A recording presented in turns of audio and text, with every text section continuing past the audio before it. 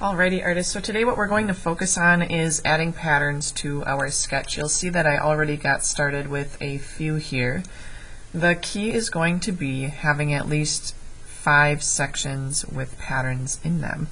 And the cool thing about Zentangle patterns is you're literally tangling patterns together. So when we did those practice sketches the other day, we did wavy lines, curved lines, closed loops, the open loop and the bounce. So you had all of these different ways to start dividing up a section and then adding patterns. So these are just the simple ways we can start it. So what you could do is choose a certain section that you would like to do a pattern in. So for example, if I want to do a section here, I'm going to start with one of these things. You'll see that in this box I actually started off with the curved lines first. I went in and added curves to my hills, and then I added stripes in between and did kind of like a little chevron pattern where I switched off between my black and my white here. So really all of these patterns start off with a more basic process of just starting with lines and then adding shapes in between. So for example, if I wanted to do a pattern here, let's say I wanted to start with maybe a closed loop. So I could go in this section and then do something like this. Now this breaks up that section into 3 different parts if I wanted to. So I could do one pattern in here, one pattern on this section, and then one inside the loop as well. So just having a little bit of fun with this. For example, I can go over this with Sharpie right away if I am liking how that looks.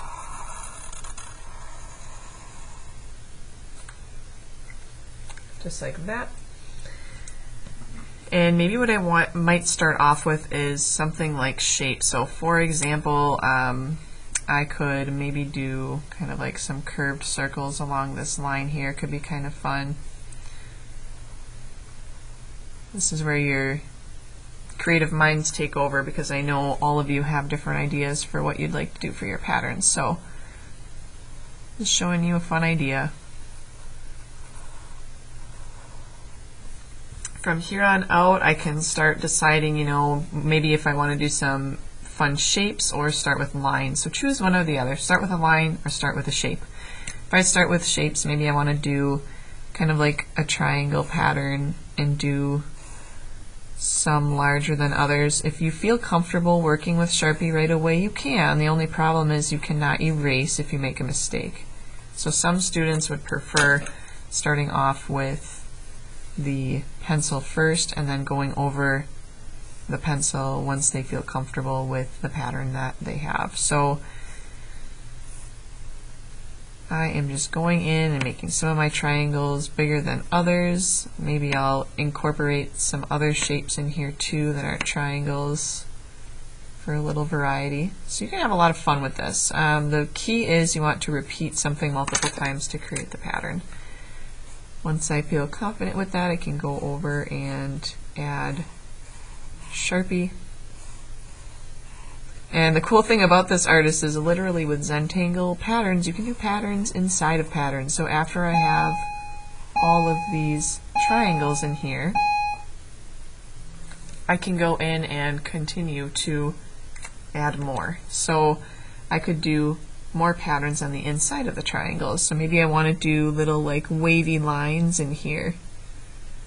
I could go and add that to some of my bigger triangles. That's what I mean by pattern inside a pattern inside a pattern. Go over those with Sharpie when I'm feeling. I actually might use the thicker Sharpie for these two.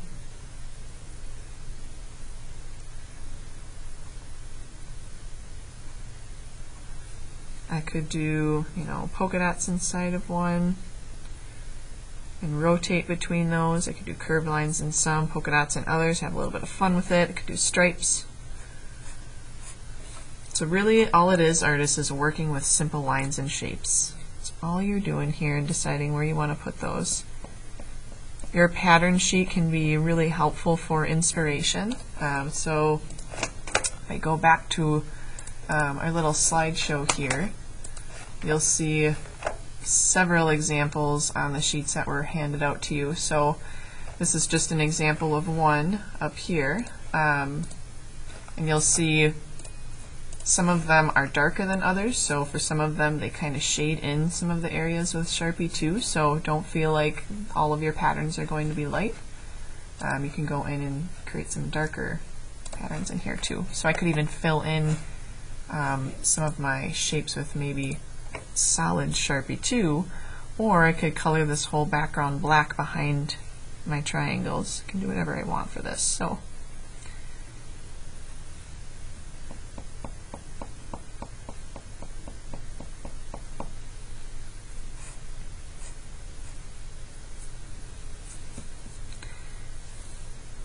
and maybe I could still do these triangle patterns inside this shape and then do something completely different on the outside here. And remember, whatever shapes you want, just because the example has triangles doesn't mean you have to use triangles. And since this pattern's lighter, maybe I could do a darker pattern in this section too. There is one that I really liked from the example sheet that kind of starts off with a curved line like this, and it's a really bold curved line in the middle, and then there's a bunch of thinner ones surrounding it.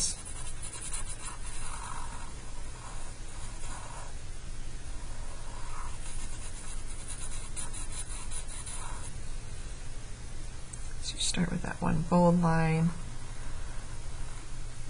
Then I can go and do smaller ones around that.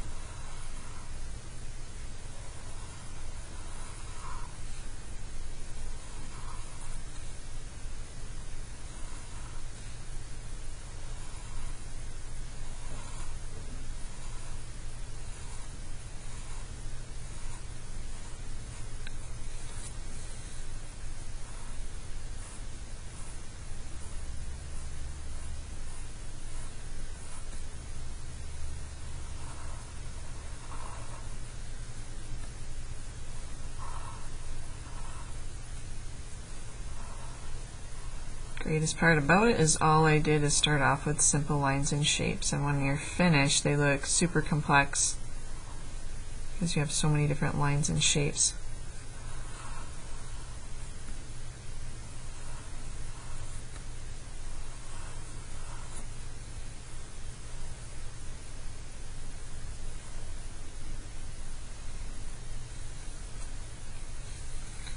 I do like the idea of going in and shading the background of some of these.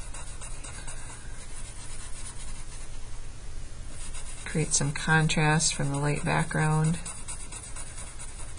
Make my triangles pop a little bit more.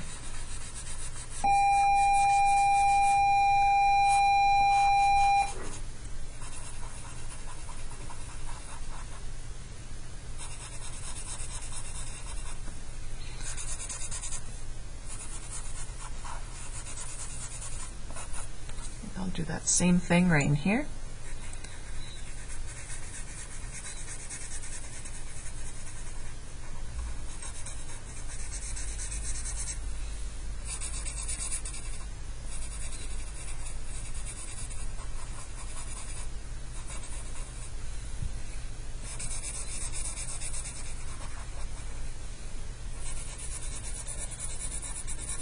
So far I have 4 different sections of patterns, so I just need probably 1 or 2 more. And the rest we will be adding watercolor paint to later.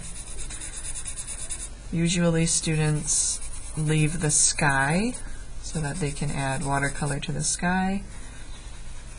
And they also leave the water if they have water in their drawing.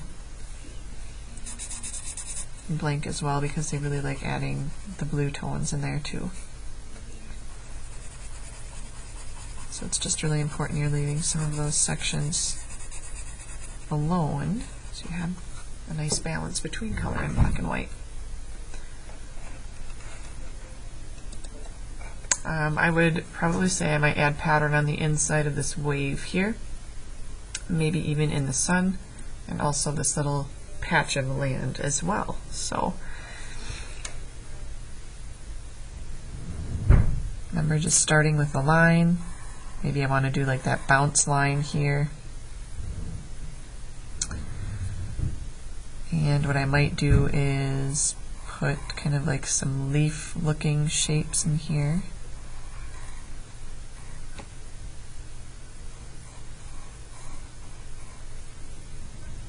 And some stripes on the top part of the sun. There's also a fun pattern where I can start with a line and then do dots too, so that's a fun one that's on your example sheet as well.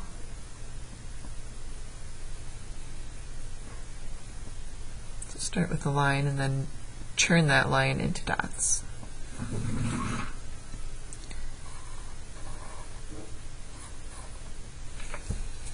One final thing a lot of students like to do is make some of their lines a little bit bolder, so I could do a line around my sun and I could even fill that in.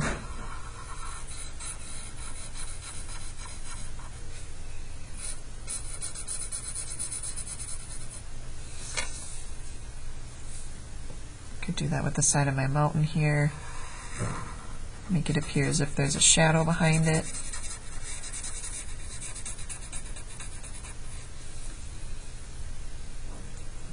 Could do that same thing to my tree. And once you're done with your patterns, this really helps define the edges of your shapes a little bit. Let's say you accidentally drew outside of the lines, you can really touch that up using this strategy as well.